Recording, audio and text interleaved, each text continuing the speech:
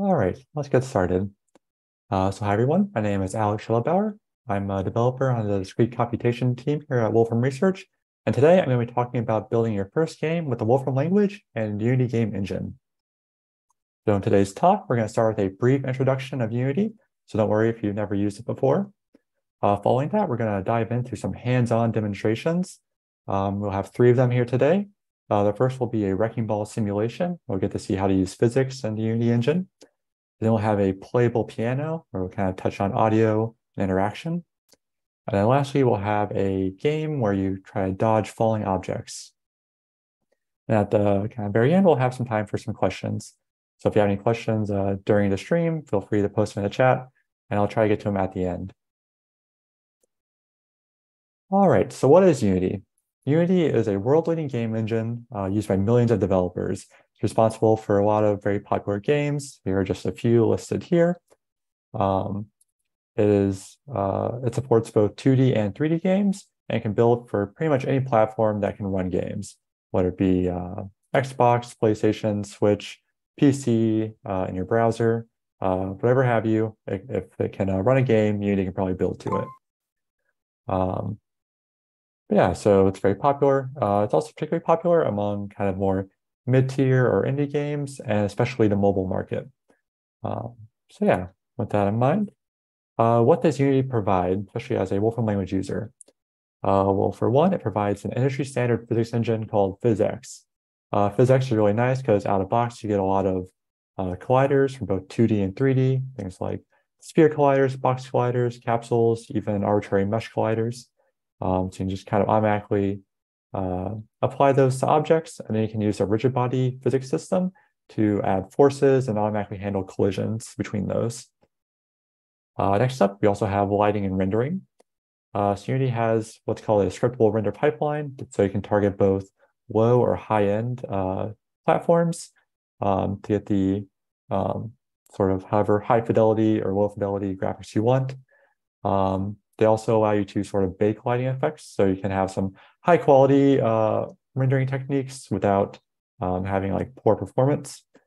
And then they also have a kind of newer way to author shaders using a graph UI, so you can avoid any complicated shader code. So that can all be very handy. And lastly here, Unity has a lot of extensive built-in utilities. These can be things like terrain creation or automatically navigating with agents in the scene. There's also a Unity asset store where any third-party developer can just create their own asset and upload there, whether it be models for, let's say, like a village scene, or it could be tools that you could use yourself. These may be free or paid, but there's a kind of large library of those for you to choose from. So there's a kind of nice ecosystem to back you up whenever you use the Unity engine. All right, so on the flip side, what does the Wolfram language provide to Unity?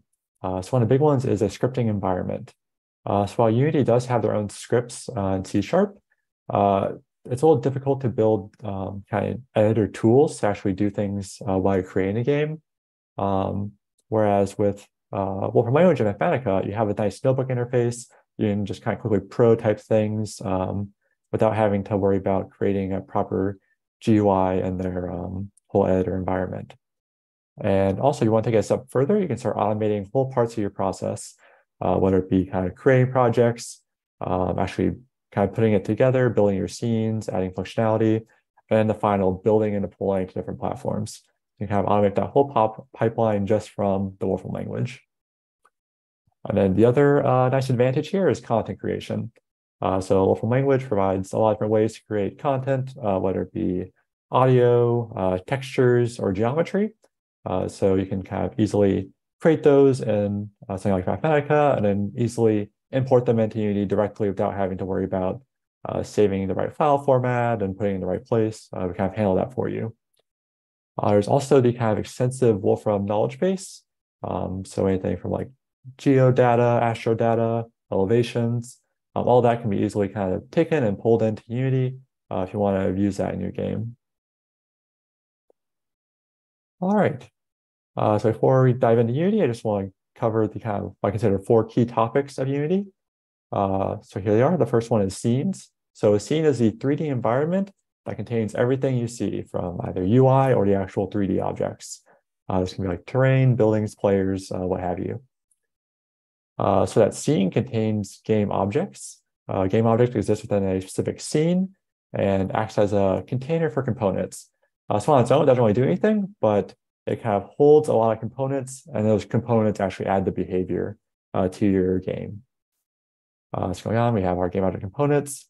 These control things like lighting, physics, audio, rendering, even custom behaviors you can write yourself.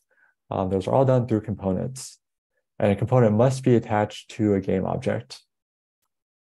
All right. And lastly, here we have assets. So an asset is any file in your game project. There's a specific folder called the assets folder where all these live. And these assets can be referenced by components in your game. So this can be stuff like 3D models, audio files, images, all stuff like that. So here's kind of a visual representation of where this stuff lives. So here's a screenshot of the Unity editor. We have at the bottom here, we have the assets. So this is the folders where all of our kind of project files are. In the center here, we'll have the scene view. This is kind of a 3D view of our scene that's currently open. On the left here, we'll have the list of game objects in our currently open scene. And then on the right here in orange, we'll have the components on the currently selected game object.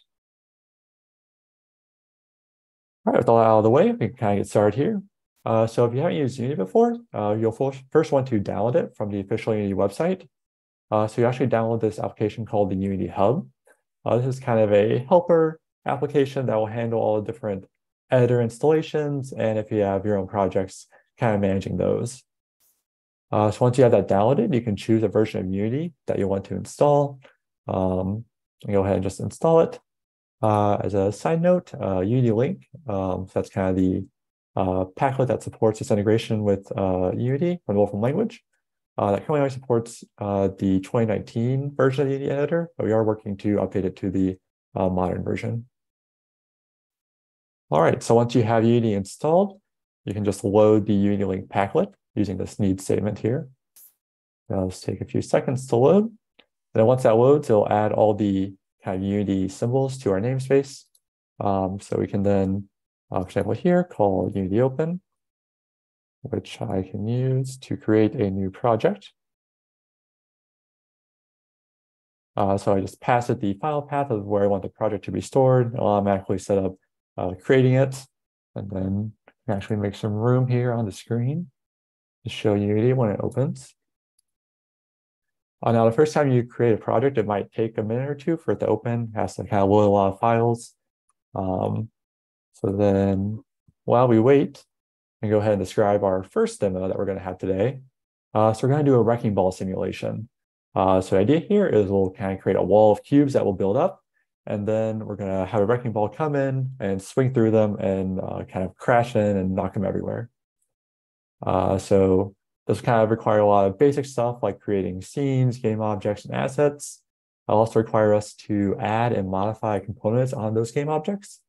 And then lastly, we will be able to use Unity's physics engine, PhysX, to kind of handle all those collisions and all the destruction there. All right, so it should just be another 20 seconds or so for this to open. I'll just wait a moment.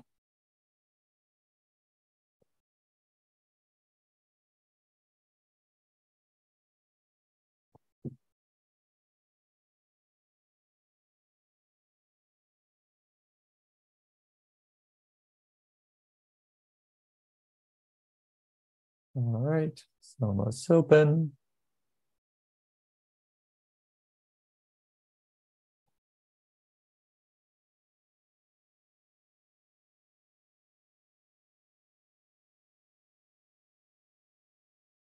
And there we go. Select Visual 4. So here's the Unity editor. We have kind of these 4 different areas. At the bottom here, we have all of our assets. Right now, it's pretty empty. We just have this Wolfram asset, which allows this kind of connection. So Mathematica and Unity can talk back and forth to each other. In the center here, we have our scene view, which is also pretty empty at the moment. we just have these two game objects of the camera and light, which we see over here on the left. And if I select one of these objects, we can see its components listed here on the right. Okay, so before we try and make the full wrecking ball example, let's start with a kind of basic test. So we're going to just want to make a cube and have it fall down and land on a platform. So to do that, we can start by creating a cube, which you see here. So let's call this create Unity cube. This will create Unity's default cube primitive game object and add it here. So here we now have the cube, and it's automatically added these components to allow us to render and have it collide with stuff. We can actually view those components on the Wolfram language side by just taking that game object reference and asking for its components. And we see those four here. So the transforms, a default component added to all game objects. It determines the position and orientation of the object in space. Then we have the mesh filter, which stores the mesh that we want to render or collide with. Here we have a box collider, so I'm just going to do box collisions. And lastly, we have the mesh renderer, which will actually render the mesh in our mesh filter. All right, so we want to go ahead and actually make this be able to kind of move around and apply forces to this cube. So we do that by adding a rigid body to our game object here. Let's use create a rigid body. And if we go back over here, we'll see it has now added this rigid body component. It has a lot of settings we can adjust, but for now, the defaults are fine. Next, we'll want something for the cube to actually land on. I can go ahead and create this plane here. And we see the plane primitive was added to our scene. And then right now it's a little awkward because the cube is intersecting that plane. So we want to kind of lift it up and then maybe just make it interesting, add a little bit of rotation to it. We can do this by updating the properties on our game object. The kind of syntax for this is shown here, where you kind of have your object reference, and you can use this part syntax with the name of the property you want, and just assign its value here on the right. In this case, we're going to take our cube, move its position to be 8 units high, and then give it a kind of unique rotation here. If I run those, look back over here, we see the cube was lifted in the air, and now it's rotated. And go ahead and enter play mode to see our cube fall. So right now we've been in edit mode, but doing this, we'll enter play mode, which will actually kind of run the simulation. So we'll see what happens. There we go, we have our cube, and we see it fall down and land on our platform. And go ahead and use Unity stop here to stop that. And now we're back into edit mode. All right, so that all went pretty well. So before we kind of go on to the full wrecking ball example, it's good practice to try to keep your project organized. So we can do that here by first creating a lot of directories to hold stuff like our scenes or scripts. So if I go ahead and do that, you can see it added all these directories here to the assets folder. We then want to create a new scene and save it. So far we've been using an kind of unsaved, untitled scene, which basically means all our changes won't persist. So here I can go ahead and create a new scene called Wrecking Ball, which you see here. I'm actually stored in this scenes directory. And now anytime we save the scene, it will be stored here on the disk. And lastly, just do this ahead of time, I'm going to create some material assets. So materials are kind of the equivalent of graphics directives in Unity. So they're how you actually style objects when they're rendered in 3D. So I can create 3 simple materials here just by passing a color and giving the name of the material. And we see it creates these 3 material assets in Unity. For example, we have like blue, gray, and red. And yeah, so with that done, now we can actually start building the wall here. So to do that, we're going to want to do what's called creating a prefab. So we could just build that cube game object and copy a bunch of times to build our wall. However, it's good practice to, when you're creating identical game objects, to use a prefab, which is just a way to store a game object as an asset. And then once you have that asset stored, you can just easily copy it as many times as you want. And if you ever want to change a property about it, instead of having to change each individual property, you can just change the prefab and have it automatically propagate that change to all instances in the scene. All right, so to get started with that, kind of like before, we'll create that cube here, and then we'll add that rigid body to it so that it will be affected by forces. So we have a rigid body now. We can add that blue material we created earlier. Now we have a nice blue cube here. And then that's actually all we need for our cube. So go ahead and create that prefab using this create unity prefab function. Give it the name and location, to where to store it as an asset, and just pass it the game object. And then I'll go ahead, create that cube prefab, put it in our prefabs directory here. And now we have this cube. We can preview it here. And so that's all the components saved with it. With the prefab, we no longer need this original, so we just go ahead and delete it. And now our scene's back to the way it was. All right, so to actually kind of build the wall here, it'll be pretty simple. First, we just specify all the positions that we want our cubes to be in, and we'll iterate over those to actually create those cubes and place them in the correct spot. So to start, we can just have a table here where we just kind of iterate and create all these positions. We can kind of do a quick preview here in Mathematica using graphics. We'll just place a cube at each of those positions. One thing to note here is that in Unity, the axes are a little different. So instead of Z being vertical, it's the Y axis that's vertical. So if you ever pass any positions or directions manually, you probably want to switch those. However, for stuff like importing meshes, we take care of that for you. Automatically switch the Y and Z axes. All right, so this is what we want to build with our wall. This is going to be over 100 cubes, which will kind of clutter up our hierarchy here in our scene. So it's good to just kind of package them all underneath a single game object. So we can do that here by just creating a plain old empty game object called wall. And then we can go and iterate over all of our positions. I'll start here. So for each position, we'll create a cube, move it to that position, and then make its parent be that wall. So it's going to kind of take a second. All right, there we go. So now we see it's kind of recreated our wall here in Unity. We can select all the cubes, and we see all those cubes over here. And they're all children of this wall game object. All right, and in order to prevent our cubes from just kind of floating in the void here, we'll put a floor underneath them, make it a little bigger than default, and then set its material to be gray. All right, so that's looking pretty good. So next up, we just gotta make the wrecking ball.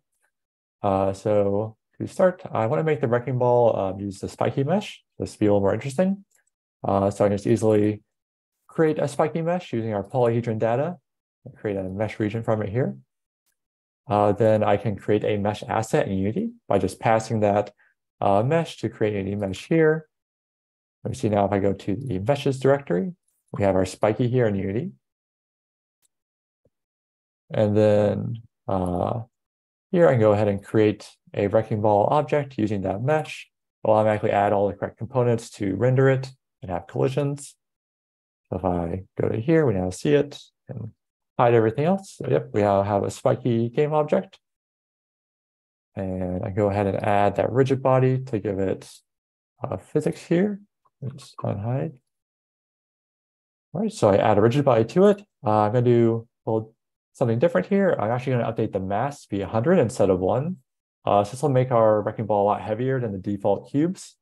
So it'll really kind of plow through them when it swings through the wall.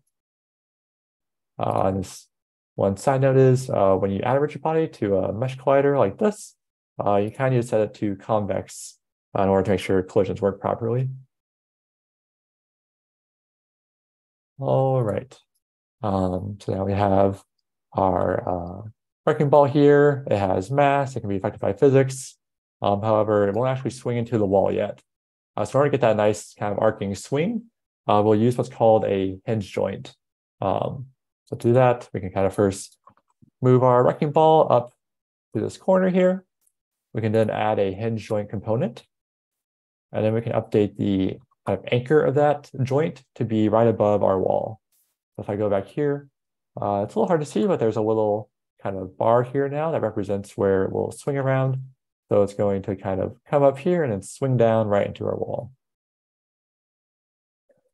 All right, to make it a little more obvious, I can add a cylinder to act as a kind of pull for visual aid. And then I can go ahead and add materials to both our wrecking ball and that pole. All right, so now we're kind of ready to actually run the scene. However, you'll notice our camera in our scene isn't in the best spot to kind of view the destruction. So we'll want to kind of change that by first grabbing a reference to that camera. And that using this find unique component to select the camera component on our main camera game object. From there, we can change its position and rotation here. So now we get a nice side view. And then to simplify things a bit, let's change that background from the default skybox to a solid gray color. All right, so now we're all ready. So we can go ahead and just save our scene and then hit play. Now, take a second to switch in the play mode, but once it does, we should see the wrecking ball coming from the right of the screen and smash through our wall. There we go. And nice, we get some good destruction. All the cubes fall down and tumble as expected. And we still have our swinging wrecking ball going back and forth. All right, let's go ahead and stop that simulation. And there we go. So that's the first demo for today. So next up, we're going to have a piano demo. So in this one, it'll have a lot of kind of similar things that we'll be doing as the wrecking ball demo. The two main things are going to be creating these audio assets. So like when we have piano notes, we want to pass those to Unity. And we also want to be able to add a custom script in order to interact with the piano.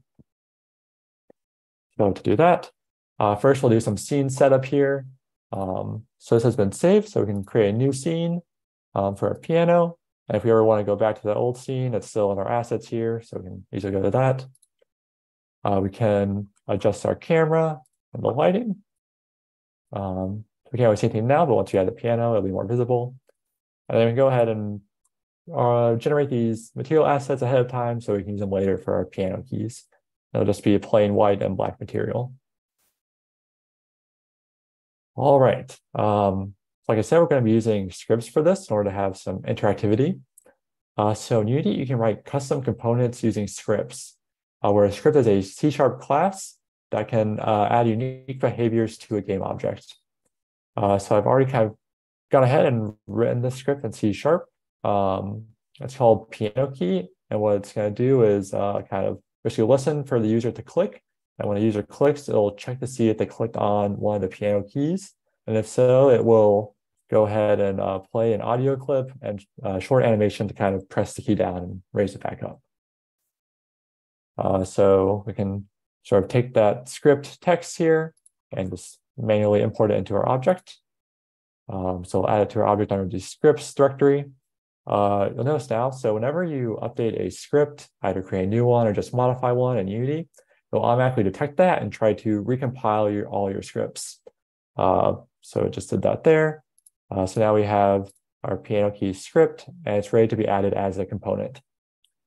However, in order to do that compiling, I had to kind of click back over to Unity. If you want to just stay in a notebook without clicking back over, you can use this kind of Unity token execute function to automatically refresh the assets and force that recompile to happen. All right. So before we kind of make the actual music notes, I'll just do some very quick discussion about what a piano is and how it works. So a piano has 82 keys, 52 of them are white and the other 36 are black. So you kind of see those laid out here in this diagram. You can kind of divide a piano into octaves, which are groups of 12 keys, kind of color-coded here. You see kind of each octave has the same notes. It'll just be kind of shifted up or down. For this demo today, we're just going to be focusing on what's called the C major scale, which is this octave here with the extra C. You kind of see that isolated here. So we're just going to have these basically 12 notes that we want to create and be able to play in Unity. In Wolfram language, generating these notes is actually very easy. We can use this function called sound note. Let's pass it the name of the note we want it to generate, the duration for how long it should play, and then the instrument we want it to play with. So if I generate a piano note here for C4, I go ahead and just play that, and that sounds good.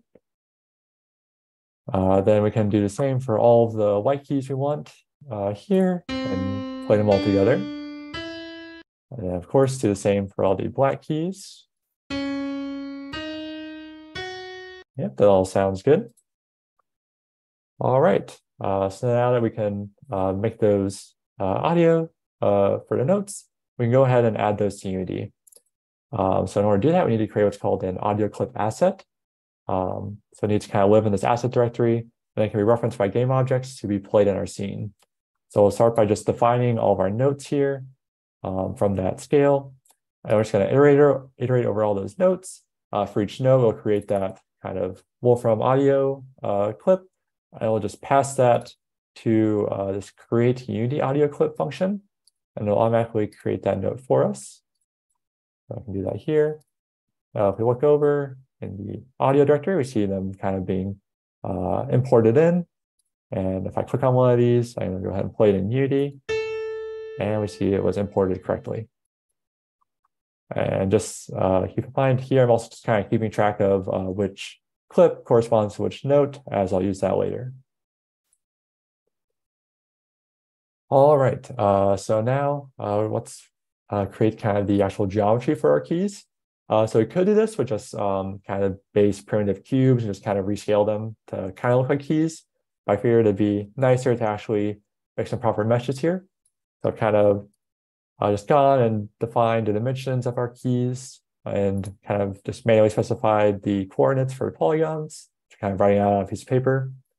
And that gives us these kind of 5 base key shapes. We can go ahead and take those and just extrude them upward pretty easily with region product to get our meshes for each key. And now that we have those meshes, we can do like what we did before with the spiky, where we create mesh assets from them. We're just iterating over that list. And now those will be in our mesh directory here. We'll have all 5 keys, and we kind of give a preview of them in this window here. All right, so we have made the audio, we have made the meshes and materials, and we've added the script. So now with all that, we can put it all together and actually make our piano. So we could do one key at a time and kind of do everything line by line. However, for stuff like this, I find it easier to kind of just define the settings for each key and just run through it in a loop and just create them all automatically. So here I defined the settings. So for our keys, we'll define which of those meshes we want to use, which kind of music note we want it to play. And then we also here have the option for the keyboard key to kind of link it to. So I can actually play it on my mechanical keyboard here. So do something similar for the black keys. Let's go ahead and define those. Like the wall, we want to create a parent object to hold all our keys. So I'll create this one called piano scale here. And I'll just iterate through first all the white keys. So for each of those keys, we'll create a game object using the proper mesh, set its position and parent, and then we'll add that piano key script and go ahead and set the key and then the audio clip to use on that script. So if I go here, we now see we have all the white keys added. Here are those objects, and they each have this piano key script with the key and clip set properly.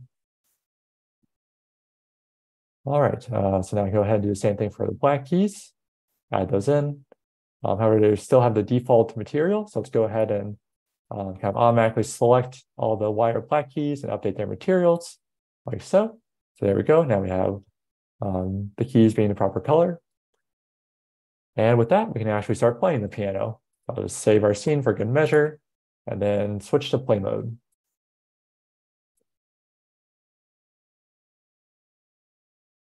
All right, let's give it a second here. And there we go. So now we have this piano. If I click, it should, yep, I can just play the keys with my mouse here. I'm gonna do a little roll. I can also use my keyboard here to control it with the kind of QWERTY keys. All right, and I can also play the black keys here. Yeah, there we go. So now we have a fully working, or at least partial piano in Unity. So that's kind of cool. Yeah, that kind of concludes the second demo here. So now we have one more. So I figured now we actually make a somewhat proper game. So we had first a simulation, we had playing a piano. Now I want to create a very simple game where you play as this little spiky that rolls around on the ground and tries to avoid these falling objects that will be kind of randomly spawning from the sky and falling down on you. So to start this here, we'll also do some basic scene setup. We'll create a new scene here. We'll create a floor using a plane and make sure it's pretty big, just so it covers the entire play area here. We'll go ahead and move our camera and just slide again, just to have kind of a better view, have a top-down viewing our floor from above. And then we'll come over here. So in this game, we're going to use two different scripts. The first one here is the player controller. This will do two main things. The first one is when I kind of use my WASD keys on my keyboard, it will apply physical force in that direction to the player rigid body. This will cause it to kind of roll around on the ground. The second thing it will do is it will check if the player has lost, and if so, it will kind of pause the game and show a game over message. And here's a little snippet of that script here. And then the second script we'll be touching on here is the falling object script. So this one will kind of take its object and place it randomly in the sky and have it drop down. Whenever it reaches a certain kind of height threshold, so it gets too low, it will respawn back on top in a random position. So then we just had this kind of infinite loop of them spawning on top, falling down, and being reset up above in a new position. And then lastly here, it'll check if it collides with the player, in which case it will tell the player that, hey, you lost, and then the player will handle all the in-game logic there. All right, so those two scripts, we can go ahead and add them like we did the piano key. Let's add them here. And then once again, it'll take a second for Unity to recompile all the scripts. You see it doing that now. And once it recompiles, we'll be able to add them as components like we did before. Yep, so there we go. Go into the scripts folder. We now have the following object and player controller scripts. Okay, so all that's left is kind of build up our scene here. I'll start with the player. So I want the player to also be a spiky. So I'll just go ahead and use that spiky we made earlier. I can find it by using this find Unity asset function. Just give it the name spiky. So there we go, it found it. We get a nice little preview of the mesh. I can then create a new game object of the player using that spiky mesh. So we see it there. All right, now it's a little bigger than I want, so I can just change its position and scale. So it rests on top of our platform and is a little smaller. I can kind of enable physics on it by adding that rigid body component, setting it to be a convex collider, like we did before as well. And then we'll go ahead and add that player controller script we made to our player object. So we see it now has this player controller script on it that'll control the kind of interactivity whenever I use the keyboard keys to move it around. And then I'll go ahead and add that red material we already have to our spiky.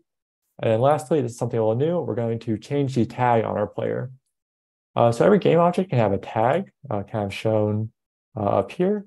I don't know if you can see that there, this tag. So a tag determines it's mostly used for physics collisions, where if you have two objects collide and you want to know like what the object collided with, you can easily check the tag to see like, oh, is this a player? Is this like ground? Is it water? Whatever you want. So in this case, we just want to mark this as the player. So when our falling objects collide with it, they can know, hey, I hit the player, I should end the game. So I set that tag, and now we see it's marked as player. And that covers the player. So next up, we want to sort of create those falling objects. Just for fun, I'm going to make them also polyhedrons or polyhedra.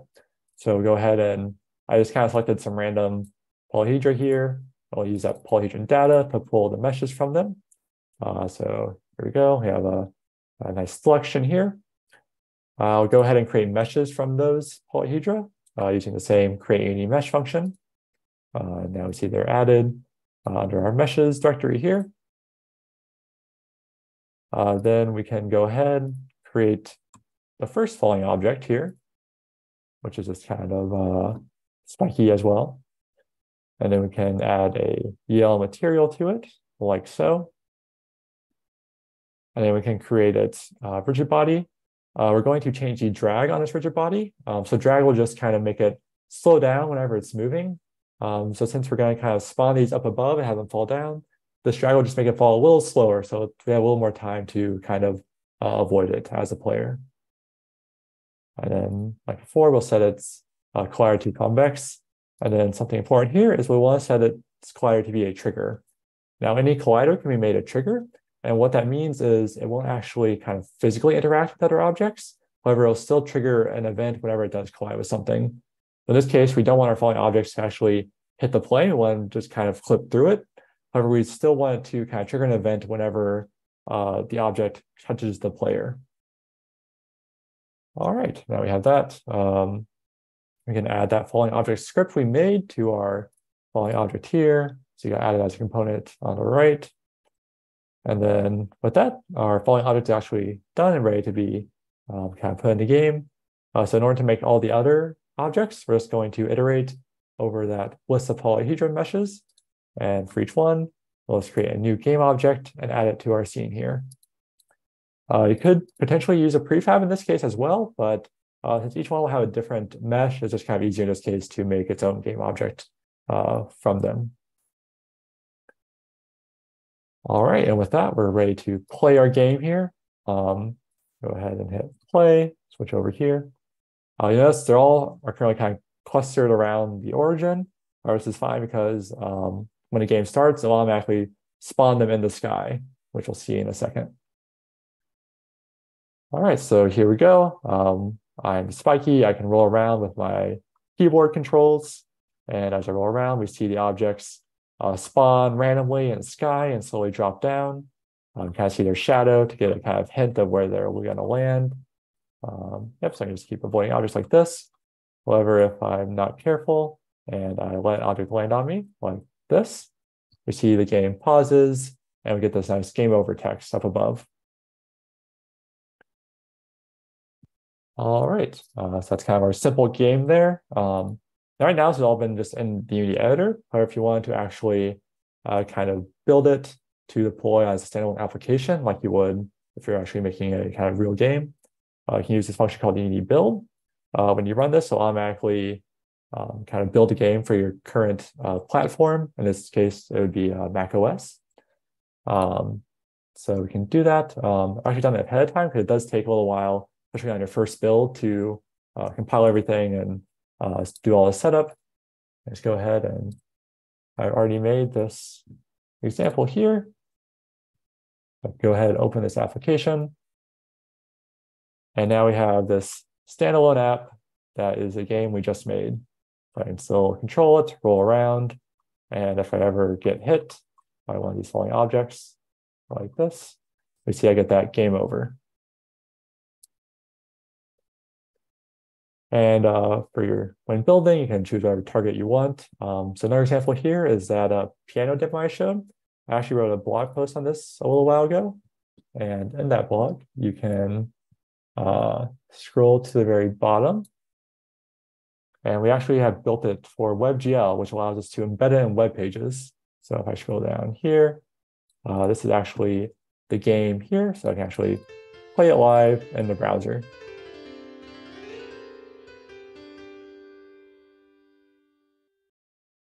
Yeah, and that's one of the real advantages of Unity is that it's very easy to just kind of build it once and deploy it to multiple platforms. There might be a little bit of things you have to tweak, but overall, it's a pretty easy process. Yeah, with that said, that's kind of all the content for my talk. If you want to learn more about Unity Link, there's documentation pages, as well as more kind of examples and different features for stuff you can do with it. I've also had a couple of previous talks already that are on YouTube. And yeah, with that, I'll go ahead and switch over to questions. So I'll go ahead and start reading through some of the ones that have been asked in the chat here.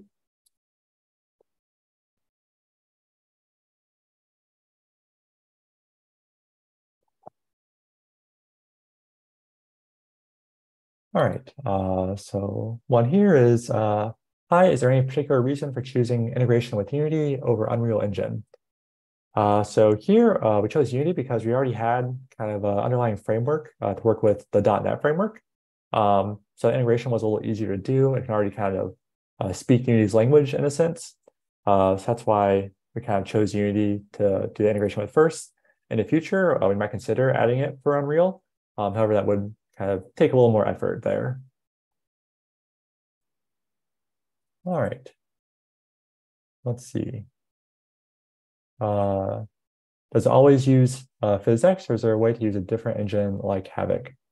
I don't have a lot of experience trying to switch out other physics engines. As far as I know, it just uses PhysX, but there is probably a way to kind of go under the hood and change which physics engine you're using.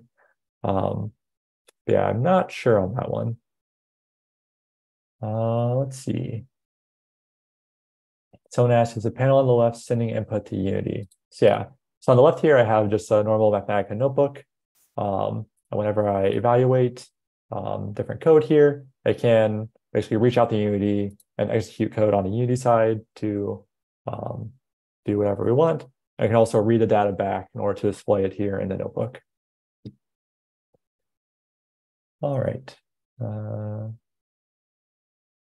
right, someone asked, I'm using the properties. Why am I using the part notation instead of the just kind of regular association notation? So by that, what they mean, okay, for example, you can find a game object here. I'll just grab, let's say the floor.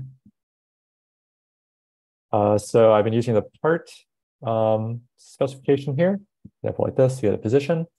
They're asking why you can't just use the single bracket version. So you actually can for reading data. However, if you wanted to assign data to it, you have to use this kind of part notation. So if I wanted to change this, I have to use the part notation. So that's why we tend to prefer the part notation, just because you can read and write to it. However, this one is just limited to reading. Okay. Is it possible to solve differential equation by ND-solve and at the same time pass the solution to Unity where some object position will change according to the solution? I believe, yes, that should be possible. So you can just run whatever calculation or evaluation you want on the Wolfram Engine side. And then once you have the answer, you can send that to Unity and move whatever game objects around that you want to be in the proper positions. So yes, I believe that should be possible. Let's see. How is Wolfram language passing meshes into Unity? Yeah, so there's a good question. So in Wolfram language, we have a pretty flexible mesh framework where you can have kind of cells in any dimension. So you can have points, lines, polygons, and polyhedra for 3D. However, in Unity, it only supports triangle meshes, so it's a little more restrictive. So whenever you pass an object over, we automatically kind of do some conversion behind the scenes, convert it to a triangle mesh. So that's why over here, you can see all these objects, they're like polyhedron, which should be kind of volumes. They are just kind of triangle meshes that you can look inside and they have no sort of interior. And you can also just look at the actual mesh themselves. And you see it just lists the vertices and triangles. So yeah, so we just convert to a triangle mesh. And also, like I mentioned before, there's that little step of where we need to flip the Y and Z axis because the axes are different. So yeah, we kind of also do that automatically for you as well. All right, can you write a function in the Wolfram language as a script and then pass it to Unity to control positions and rotation of objects? Currently, we don't have a kind of simple way to do that. We have kind of considered working on a version where we can kind of almost compile the code and embed it into Unity. However, it's not a super simple way to do that at the moment, but it's something we'd like to be able to add more going forward. Something you can do is kind of do it the opposite direction. So far, I've been focusing on this talk where you're in a notebook and you're interacting with Unity from there. However, you can also write in a C# script, make calls to the Wolfram engine itself, either like a local kernel or the cloud. So you could write a function in there and, for example, have it call the cloud, do that calculation, and then read the data back and then use it in the game. All right. Let's see. People seem to like the piano example, so happy you enjoyed that.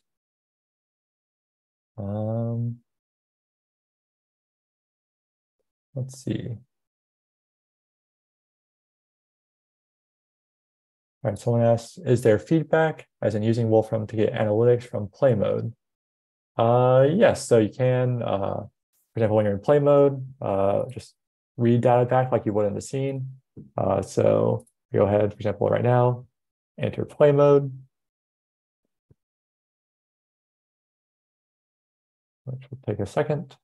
I can go ahead once again, read the floor, get its position. We see it's position 1, 2, 3. So yeah, I can read all the object data like you could normally in the edit mode.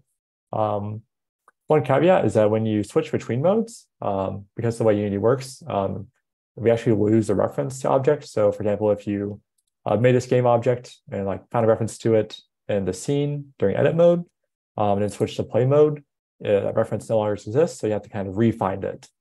There's kind of a side effect of how Unity sort of rebuilt itself when you switch to play mode. All right. All right, let's see. Someone asked how you pronounce my name. My last name is Shedelbower. So, yep, that's how you say it.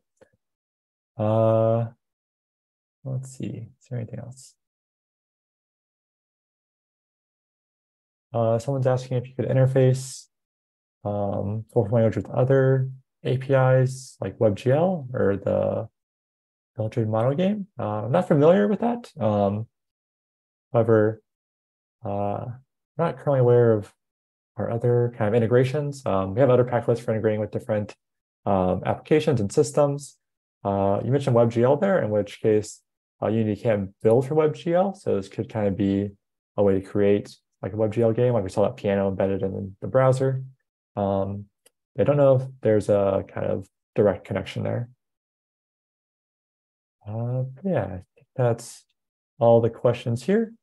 So yeah, with that, thank you for sticking around till the end here. And yeah, have a good day and goodbye.